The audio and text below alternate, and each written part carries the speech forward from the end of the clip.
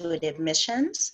And I just want to welcome all of you students and families who are attending today's panel. This panel is for career services.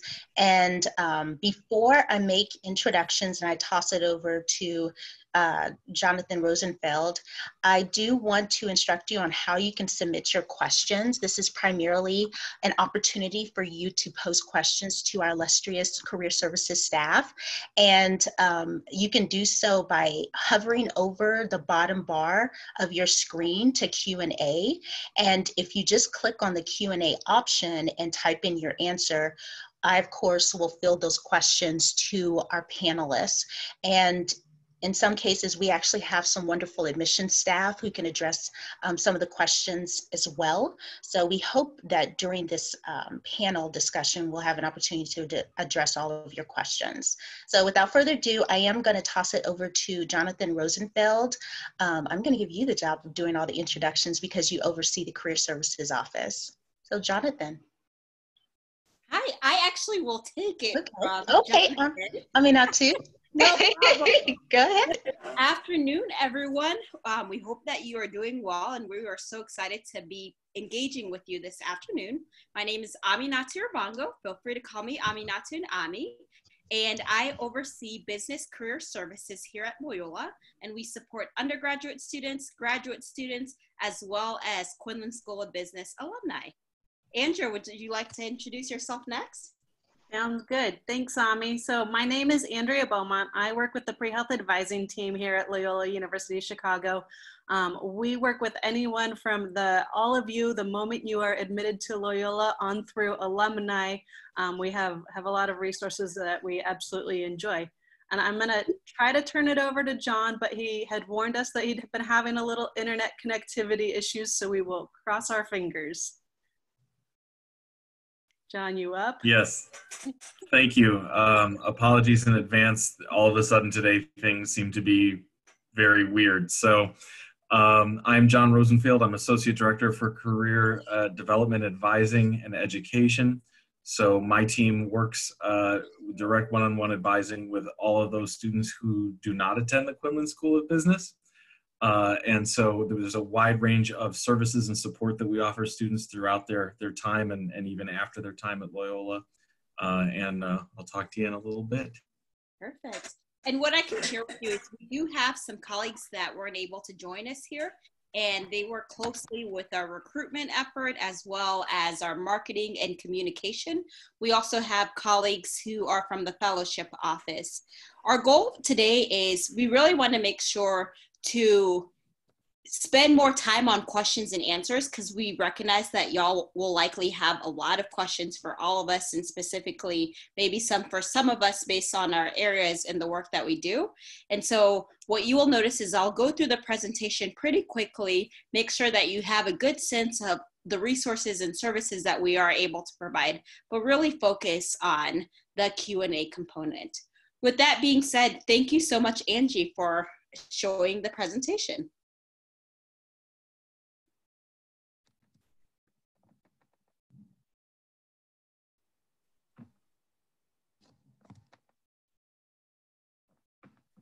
So it appears we might be having some tech issues, and this is okay. And honestly, this is a great example of what may be happening if you are interviewing for a position. You might be ready, you might have your materials ready to go, and then all of a sudden you have some IT issues. So we appreciate your flexibility as we are fixing these IT issues, and we will be with you very, very shortly.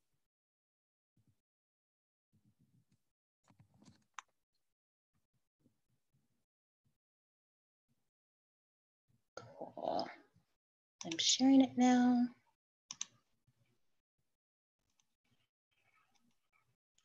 Okay, there we go.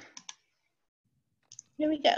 Perfect. Thank you so much, Angie. No worries. All right, as I shared, we will make sure to go through these slides pretty quickly so we can focus on Q&A. So we are career services here at Loyola. One thing that's very unique about career services is that we have a centralized career services.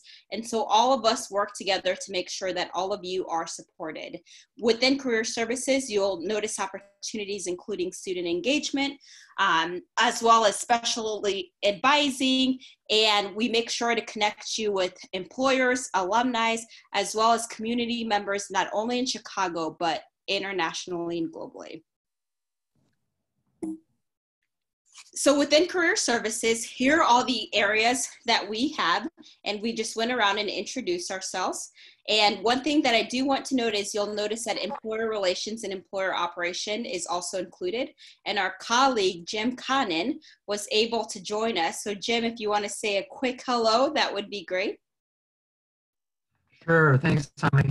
I'm Jim Connon. I'm the Senior Associate Director of Employer Relations and Recruiting, and I lead our efforts across campus to connect with employers to help open up job and internship opportunities for students. Perfect. Thank you so much, Jim. And so we'll move to the next slide. All right, so regarding student employment and federal work study, one thing that we want to make sure that we prioritize is making sure that we're supporting our students who have federal work study and making sure that they not only have opportunities, but opportunities that are meaningful, opportunities where they're able to grow their skill sets, and then also opportunities where they are able to contribute. And so what's really great is that you're going to notice there are a lot of opportunities when you officially start at Loyola. Those opportunities are going to be posted on Handshake, which is our job portal website that we will talk more about in a few minutes. And what's great about our student employment and federal work study opportunities is that many of them do take place on campus, but there are also a lot of off-site opportunities. So that allows you to naturally expand your network as well as connect with different employers throughout Chicago and the US. You will have the opportunity to access Handshake, which is our job portal, around mid-July. So please be on the lookout for that so that you can make sure that you're ready to go. One thing that I do want to note about all opportunities at Loyola and Handshake is that you have to have your resume pre-approved in order to be able to apply for opportunities. And the reason that we do this is we want to make sure that you are putting your best foot forward and best representing yourself. And so please start working on those resumes and make sure that once you have access, you're uploading. And if you are sitting there completely overwhelmed because you don't even know how to begin creating a great resume, do not worry, because all of our team is here and ready to support you through that process. And the student employment and federal work study wages, one thing that I do want to note is that it's just like any other opportunities where you do get a wage and you will get paid every other week. Thank you. We'll move to the next slide.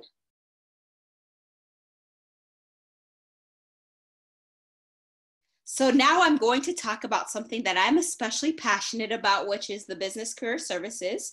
As I shared, I lead and oversee our team. Our main focus is connecting passion to purpose. And so we really want to make sure from the moment that you step on campus that you're well equipped in order to meet this expectation. So that means supporting you through that discernment process as you're trying to understand what may be the best option or options for you, supporting you through your career readiness, preparation and management, and then making sure that you are in a great position as you're applying for jobs, not only during your time at Loyola, but also beyond. One thing that is very unique about Quinlan School of Business is that every single undergraduate student has to take BSAT 220, which is our career readiness course. And through that course, you're going to learn critical skill sets, including how to create your resume, how to build your LinkedIn profile, how to successfully network and gain mentorship opportunities, an example. We also have a program called the Q Mentorship Program that is available to our students. And what's really great about the Q Mentorship Program is it connects you with Loyola and Quinlan alums, as well as friends of Loyola. Business Career Services also works closely with colleagues to make sure that you have strong fall and spring on-campus recruiting programs, opportunities to engage with employers, and we make sure that we support you through that process, including how to prepare for that interview, how to negotiate once you have the offer, how to make sure that you're always putting your best foot forward. And we'll move next. And then, as John said, him and his team really supports all of the students from all of the other schools. So they also do an excellent job in making sure that you are prepared and supported. You will receive individualized career development advising. And one thing that's really incredible about what their team does is that they specialize in that developmental piece of advising. So they really help you to understand, who are you? What are your strengths? What are your options? And what is the plan that you need to make in order to get there? And not only are you able to gain some perspective through their one-on-one advising sessions, but you also have opportunities to engage with their career advisors through the career self-assessment workshops and through their career development courses that is available for first year all the way to 4-year students. And so they offer 2 sections, the Univ 102 and Univ 224. So Univ 102 is going to be the course that's really about exploring and planning and trying to identify what is. And then Univ 224 is more of that action step and how are we going to do what is. And both of those courses are available every single year and are great options for you to take. And our colleagues in this office also make sure that they support you with the job strategies, the job search strategies. They want to make sure that all of your materials are strong, including your resumes, your cover letters, and they too support you in making sure that you know how to network, how to find mentors, and how to put yourself out there. And then, as Andrea shared, she works closely with pre-health advising. We know that this is a very exciting and very important resource for many of our students, especially many of our incoming students. And so you can be assured that you will be well served when you're on campus by the Office of Pre-Health Advising. They offer support to you not only in one-on-one sessions, but also in group capacities. For example, you'll notice that they too offer courses, including Univ 102, which is exploring the pre-health profession. What I can share with you is I used to serve as an academic advisor at Loyola. And when I was an academic advisor, this course was one that filled very quickly because students appreciate the high level of exposure and support that they were able to experience. We recognize that they're high in demand. And so our pre-health team makes sure that they're also available by providing workshops, by actively sending correspondences that you will receive when you arrive to campus and also throughout your time at Loyola. There are a couple programs that I want to make sure that I highlight. The first one is the Early Acceptance Program with the Strick School of Medicine, the Dual Acceptance Program with Midwestern University, Chicago College of Pharmacy, and the Pre-Health Award. And Andrea, I'm going to put you on the spot real quick. Do you mind quickly sharing about those opportunities, just because I know that oftentimes folks have a lot of questions about this? Yep, I can definitely take that back over from you, Ami. So the Early Acceptance Program is a partnership that we have with the Strick School of Medicine, where students would apply the summer after your sophomore year, so after the second year at Loyola's Lakeshore campus. It's an online application that we treat it the same as any other medical school interview. If you make it through all the rounds, then by the time you're a couple months into your junior year, you could already have a conditional acceptance to the Strick School of Medicine. So there's obviously a lot of steps to that, but that is one program that we offer. The Dual Acceptance Program is similar in that it's a partnership with another university. It's Midwestern University's College of Pharmacy. So for those of you, there's 2 different tracks to that. There's track 1 and track 2. So if you're accepted already as part of track 1, fabulous. If you're just now learning about it and you want to join this program, track 2 is an option for you. But either way, you'll take 2 years of coursework at Loyola, and then assuming you do everything right, you'll immediately start over at the College of Pharmacy at Midwestern. And the Pre-Health Award is one of our favorites. As long as you are a fabulous pre-health student and you read the emails and you apply for the application, you have an opportunity to get an award. We cannot call it anything using the financial word because of tax purposes, but there is a monetary incentive to that award. So we have a lot of great programs and means that we use to support our students, because we know that the application process, assuming you don't go through EAP, is an expensive one to apply to medical and dental school.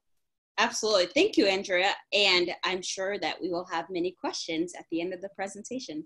Thank you. Yeah. So next we will make sure that we discuss, if you don't mind clicking on the next slide, our pre-law advising. So one thing that is interesting about pre-law is that oftentimes incoming students may say, I'm majoring in pre-law. And the thing is that pre-law is not a major, but it's a track that you follow. So what's great about pre-law is that you can major in anything and still be towards that pre-law tracks. So students tend to really appreciate this flexibility and option. What I can share is that our pre-law advising colleagues are here and ready and excited to support you. They assist you in your discernment process, trying to understand, is law school something for me, not only personally, professionally, but also, is this something that I want to commit to? And if so, how can I set myself up so that I'm competitive in that application process and end up being in a law school and in a law program that allows me to bring my best self and best contribute to the world?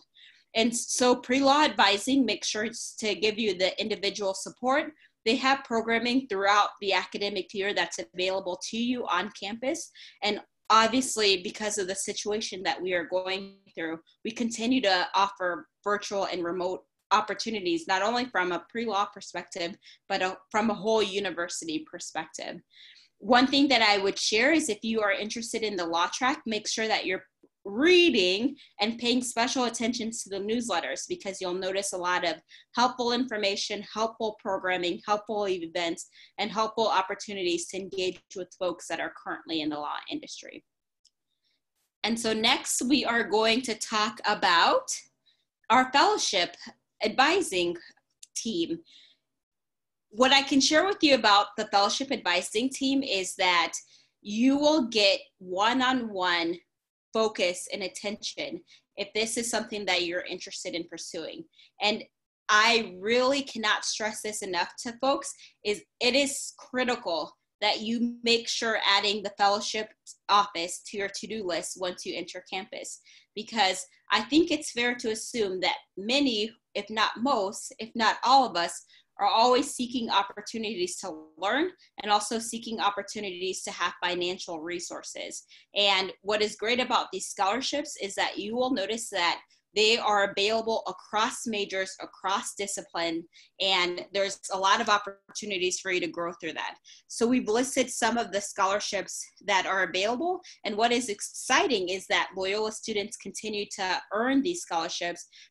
So that shows the value of who our students are, and then also the support that they receive in order to be able to get opportunities.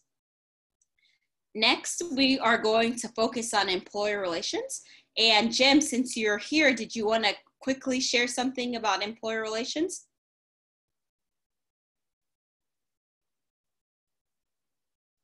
And Jim, I believe you are muted. There we go. I mentioned earlier that we connect with employers to help create job and internship opportunities for students. We do that for students and majors across the campus and work to make sure that not only are we making those connections for students, but communicating to faculty and staff across campus so students know about those opportunities. In the past, we've had what we call our job shadow days, which are visits to key employers. You see on this slide and on the next slide some of the employers we visited. But the job of employer relations is to interface with those employers, great employers, and make sure that students are aware of those opportunities. And we're trying to open doors and broker relationships for students as they look for next steps after Loyola. Mm-hmm. And one thing that I can share regarding employer relations is that our Loyola alums are also employers and they're also alum. So what's really great is that we are part of this bigger Loyola community, and we see that many of our employers are very intentional about wanting to hire fellow Ramblers. And so that is something that I especially appreciate about the work that we do and the folks that we connect with. All right. Within employer relations, we also have employer operations. And so it's really important to us that you have opportunities to directly engage with employers, whether that might be through a career fair, and those take place in person as well as virtually. One thing that's very unique about Loyola is that you have the opportunity to attend a tailored career fair for every single school. And I know that many of our students appreciate this because they see this as a very intentional and thought time, and also a more efficient time because they're able to engage with the employers and the industries that they're interested in. We recognize that engaging with employers is not just going to a fair, but sometimes it's great to see what it may be, what a day at Google, for example, may look like. And so we offer every single year the Job Shadow program. And some of our previous site visits have included Google, the Chicago Blackhawks, American Red Cross, Edelman, Field Museum, Facebook, NU Medicine, and the list goes on. And what's great about Job Shadow program and site visits, especially with site visits, you will notice that many of our faculty also have connections with employers and past alumni. So they may offer site visits through their courses or through programming that they offer within the department, which is a great way and opportunity for you to engage with employers. We also want to make sure to plug LU Connect Mentoring. So this is a mentoring opportunity that's available to students, and it's an alumni to student flash mentoring. And then for students who are part of the Quinlan School of Business, there is going to be a new mentoring platform that is going to be announced in the fall semester. So I encourage you to be on the lookout for that announcement and to make sure to join and get connected with mentors as soon as you get to campus. And that is all that we have for our presentation today. And so we want to make sure that we dedicate the rest of this time to answer any questions that you may have for us.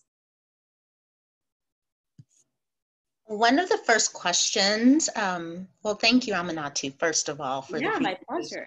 And, you know, all the other panelists who, of course, jumped in to provide additional information. One of the first questions that came in that's pretty popular is, what is the job placement rate upon graduation? And also, to kind of piggyback off of that, what is the medical school placement rate after graduation? Excellent. I will let Jim, who oversees employer relations, take that first. I can't speak to the pre-health placement rate. The last numbers I saw for the university was 98% of students within 6 months of graduation had either found opportunities in continuing education or had secured a job opportunity.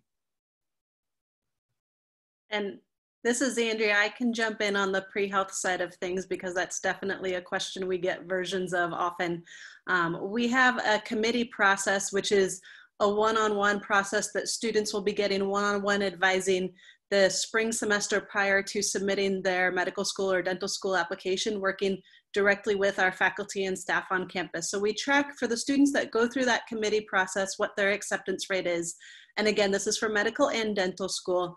The numbers that we usually go with are a greater than 70% acceptance rate. We've actually just within the last week been re-looking at numbers from the last 5 years, and we have to do a little bit of double checking, crossing all of our dots, T's, dotting our I's type thing. But we're actually in the last 5 years looking at a greater than 75% acceptance rate for medical and dental school. So it's definitely a mixture of, we have fabulous faculty who do a great job teaching our students, but also the students that go through this committee process get a lot of one-on-one guidance with the advisors on the committee to be sure that their personal statements are ready, their letters of rec are ready, everything is ready. I have a question here that I think a lot of freshmen will have. What kind of opportunities are available to incoming freshmen who have limited work experience? Yeah, what I can share is that, as I mentioned, every single student has to get onto Handshake, which is Loyola's job portal. And so if you are in a position where you do not have a lot of work experience, please do not be very stressed about this, or do not feel that that is going to put you behind. That is one of the resources that you should absolutely take advantage of, which is connecting to your career advisor or your career coach. And we can definitely help you in building that resume, and then also asking what type of experience that you want to gain during your time at Loyola. And one thing that's really nice about opportunities within Handshake is you'll notice that many of them will have a wide range of what they're looking for. And there are many companies out there that are eager to have folks who may not have extensive experience, because they recognize that you are in college and this is a developmental process. So if you're in a position where you have limited, do not fret. And what you might be pleasantly surprised by is that many of our students share that once they do connect with a career advisor or career coach, and once they start having conversations, they realize that they may not have a specific name or title, but they have skill sets that they have gained from being in class or engaging with people, whether it's their family members or members of their community, that translate into what employers and companies are looking for. Thank you. There's also a question here, or several questions, about research opportunities. How many of those are paid, and do you provide assistance with finding paid research opportunities?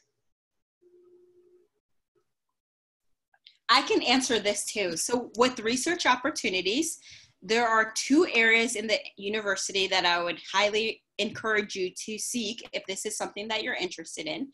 Actually, I will change my answer and say three. The first area is definitely the fellowship office that our colleague Lisa is overseeing. And there's a lot of support that is available there. And she often announces the different scholarship and research opportunities, their deadlines, their criteria, and then make sure to support you through that application process. So you should absolutely check out Lisa's fellowship office.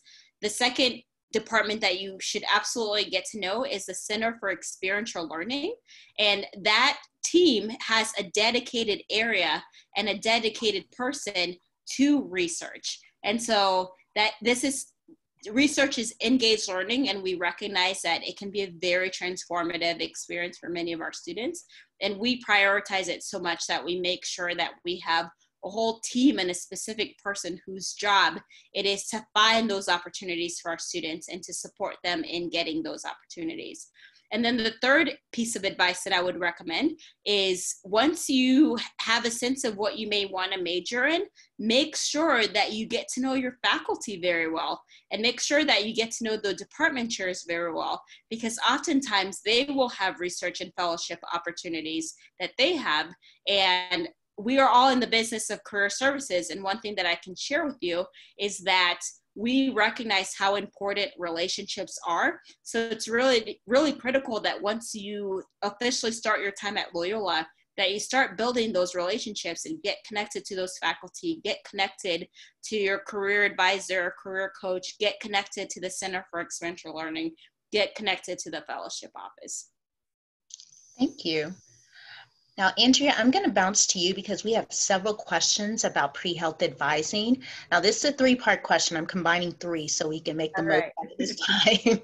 So the first question is, when do incoming freshman students find out who their health advisor is? The second question is, what % of pre-med students end up with a committee letter? And the last question is, how competitive is the EAP program?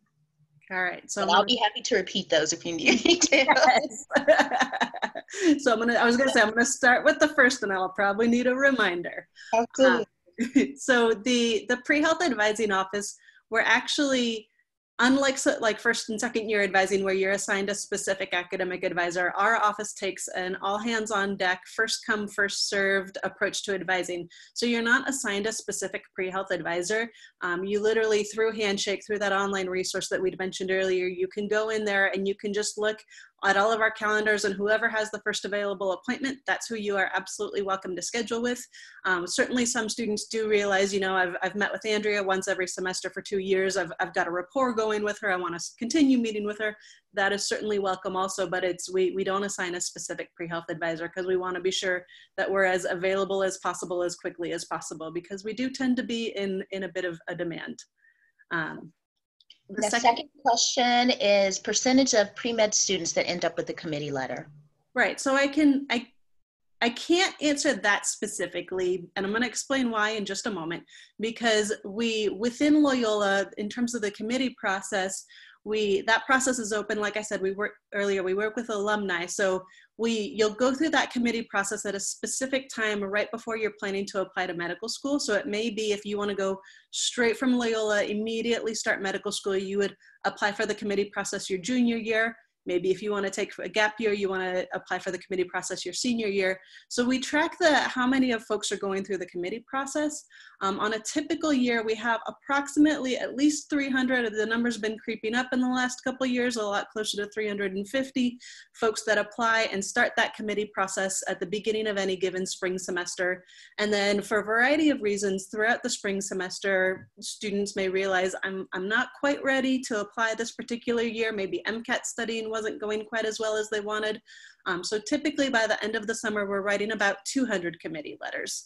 That is a pretty typical melt that we have in that process. And that, like I said, that is pretty much always completely students choosing, this isn't the year for me. Next year though, next year is my year. And we definitely have some students that come back and repeat that committee process. And of course, the final question is, how competitive is the EAP program? And that's another one that it varies year to year. We've had the fortunate blessing these last couple of years that it has been a fairly competitive process. And we are, as you may know from our pre-health webpage, there's a couple steps to the process. The Lakeshore Selection Committee is allowed to advance up to 10 names, 10 applications to the Stritch School of Medicine to review and potentially interview out at Stritch. And every time when we meet to pick who those 10 names are, we really find ourselves thinking, gosh, there's at least 12 to 15 folks here who we think are fabulous, and we're really struggling to narrow that list down to those 10 names. So we're fortunate that we have such a competitive pool, but we do definitely like to be honest and upfront with folks that it is by no means a guaranteed situation. And if somebody is interested in EAP, we really encourage you, come meet with us from maybe not day one, but month one, your beginning of time here on campus, because there's a lot of guidance we can give you around. It's partly about classes and making sure you have the right classes and strong grades, but it's also about all of the outside the classroom experiences and being sure that you really tailor those to what's unique for you, not just what do you think Stritch is looking for. Thank you so much, Andrea. Yeah. I do want to pose a question to the entire panel. Can you elaborate on some of the different types of job fairs that are available on campus, and how early would you recommend students start attending them? And anyone's free to answer.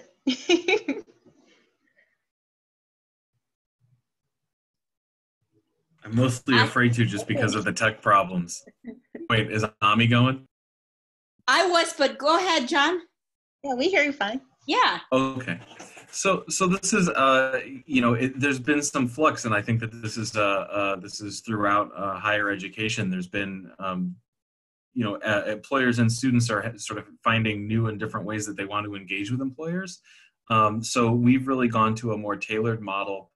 We used to have 2 big all-university fairs. That's just down to 1 all-university fair that's in the fall, which really is geared towards internship, student employment, and part-time work, that type of thing. But then we have tailored fairs throughout the year that are, several that are corresponding to the Quinlan School of Business, specifically the School of Communication, STEM. So really more tailored throughout the year.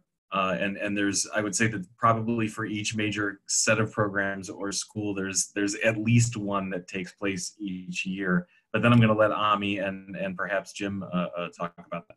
Yeah, and to answer the question about when should you attend and how early? What I can speak specifically about within the Quinlan School of Business. So for example, our fairs, which take place every single semester, so we have one in the fall as well as one in the spring for all business opportunities. And as John mentioned, we do have specialized fairs. So for example, we have a specific fair for our marketing students or a specific fair for our supply chain students. But the fair that is for all business opportunities is called the Quinlan Career and Networking Fair.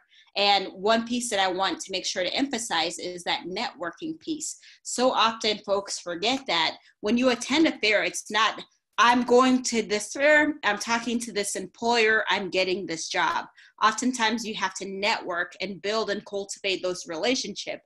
That leads to a job or that leads to an outcomes. And so to answer the question, regardless if you're in the business school or in the College of Arts and Sciences or the Institute for Environmental Sciences, for example, you need to start going to fairs as early as your first year. You need to learn how to be comfortable in those environments. You need to learn how you would like to present and brand yourself. And what gets better is that networking and mentoring, this is a skill set that we are all having to work on all of our lives. And the best way to start is to start. And so I encourage you to start right away. And something that you'll appreciate about our fairs is that we will make sure that we never put you in a position where you are just walking blindly into a fair. So we often provide resources prior to fairs so that you feel comfortable, so that you know how to navigate those. So definitely take advantage of all of those resources. Jim, did you want to talk specifically about the second half of the question? Actually, I didn't hear either half of the question. I think I know. What was the second half? So I'm answering the right question. I asked what types of fairs are available and how early do you see, or rather recommend, that students start attending the career fairs? You know, I think it makes sense for students to go as early as possible. A first-year student wouldn't be saying, I'm trying to lock down that full-time job for after I graduate. But career fairs are a great way to talk to recruiters, find out what companies are looking for, find out what kinds of opportunities are available. And the nice thing about going when you're a first-year student is you have nothing to lose. You can practice talking to recruiters. If it goes terribly, worst case scenario, a recruiter won't remember, or if they do and you're better next year, they'll say, I remember you. Last year, not so good, but you've grown so much. Let's talk some more. It's a great way to find out more about what's available to practice those skills. And it's time well spent. For some classes, you can get extra credit if you go to career fairs, depending on what course of study you're in. But sooner is better. And one thing, I'm sorry. Although I don't directly advise students, the sooner students go to see career advisors and career coaches, the better. It doesn't cost anything extra. It's great advice from skilled people who really care about what they're doing and want to help students. The sooner you go, the better off you are. Yeah, and one thing that I do want to stress about, to answer your question, Angie, the first is that at our fairs, we're not just recruiting for full-time opportunities. And we're not just recruiting specifically for a job per se. So for example, John had mentioned a fair that takes place during the fall semester. A lot of that fair is volunteer and engagement opportunities. So that could be a great place to start as a first-year incoming student. And at the fairs, there are part-time, full-time opportunities. There are internship opportunities. And so there's a wide range of opportunities. So definitely don't feel limited. And the best way to start is, as I shared, is to start. Awesome. Thank you all so much. Okay, so I have two more questions before we want to wrap up. We do have a session starting right after this. Couple more questions for you, Andrea. I'm just going to double up again. One, how often do you see pre-health majors that double major? And two, how often do you see students who go into medical school who don't go the traditional route? I'm meaning like they don't major in a hard science. So the first one, in terms of the double major, I don't have an exact percentage, but it's very common.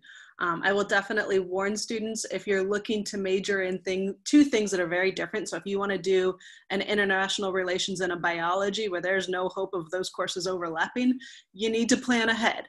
You need to notify your academic advisor, your first and second year advisor. You can't decide that your junior year. It's just not physically possible. But if you plan ahead, we definitely have a good number of students that do that. You got to be dedicated. You got to be on top of the ball because there's a lot to keep track of for both of those majors. But we pretty regularly see students.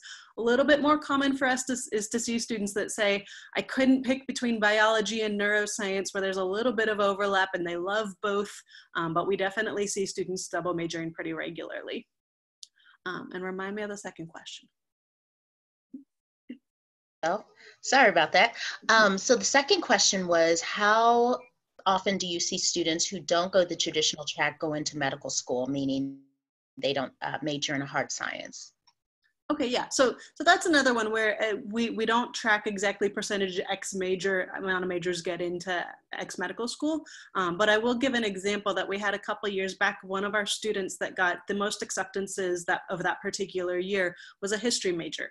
He was a fabulous student. He was really strong. He did his science prerequisite courses and he did well in them. So medical schools knew he was a strong science student, but his research, everything was history. And medical schools, in his personal statement, in his interview, they loved it because he was able to talk about, in my history major, I'm learning skills about how to read between the lines and pick up on details because I can't go ask these folks. They've been dead a long time. Those were insightful skills that medical schools loved. So we definitely encourage students. Medical schools say they get enough biology majors. They don't want cookie cutter applications. They want students pursue your passions and be sure that you're able to prove that you can handle the science coursework, but also find that connection. How does that passion, is that going to make you a better doctor one day? And those are the conversations we love to have with our students. Thank you, Andrea. And one last question for the entire panel before we close out. And if your question is not answered, let me share this with the attendees. If your question is not answered, we will have some contact information that we will put on the screen where you can reach out to us. We plan to disseminate some of the questions that went unanswered to our wonderful career services staff, and they'll be able to get back with you. But I did want to close with one last question for the panel. What is the biggest piece of advice that you can offer for incoming students when it comes to career and being proactive about research opportunities, internships, and long-term career goals, or meeting those rather?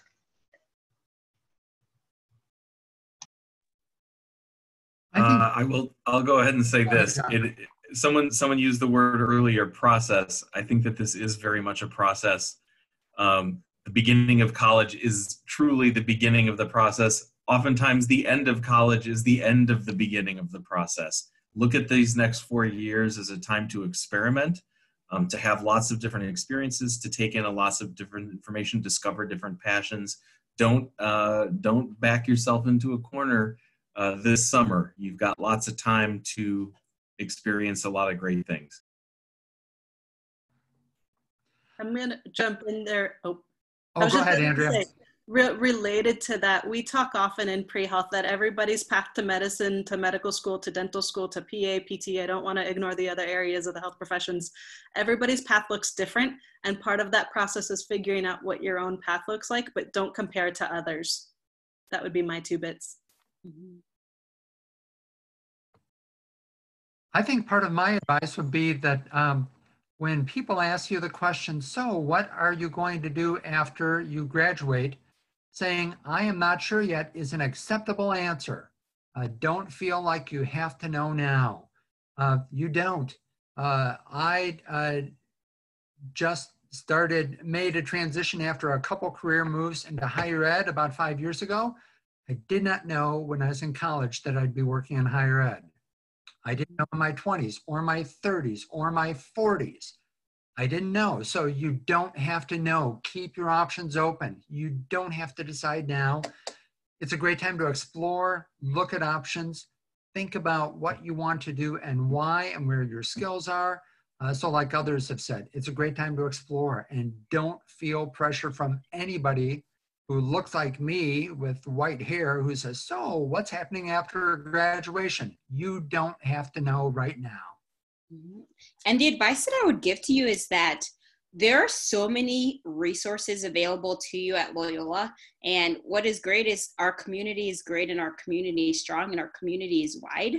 But all of these resources and all of these people and connections don't matter if you don't take action.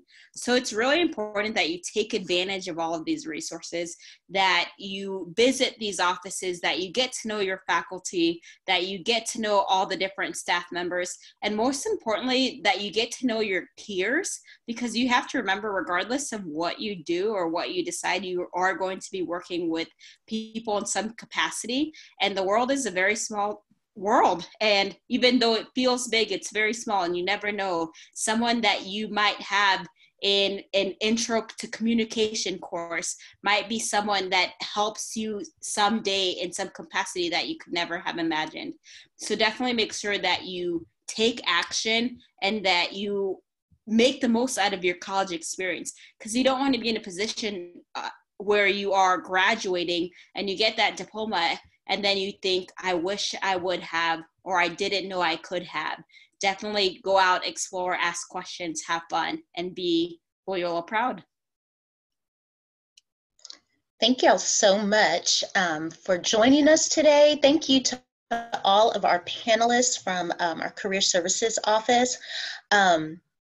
I know that they addressed a lot of questions, but if you do have any lingering questions, I think there were about 2 that we didn't get to, then these are some great resources for you to text an admissions counselor, a current student, email our office, emailing financial aid, and of course, visiting us on our website.